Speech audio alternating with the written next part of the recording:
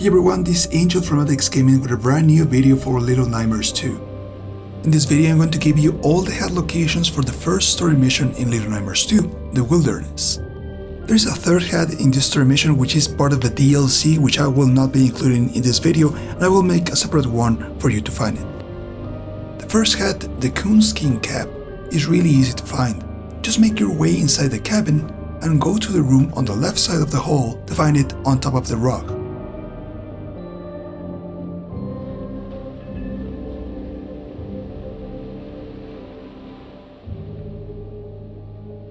The second one, the rain head, is a little bit more complicated and easier to miss.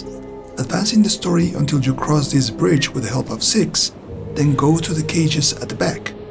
Use the cages that are stacked by the tree to get on top of the one where the crow is standing.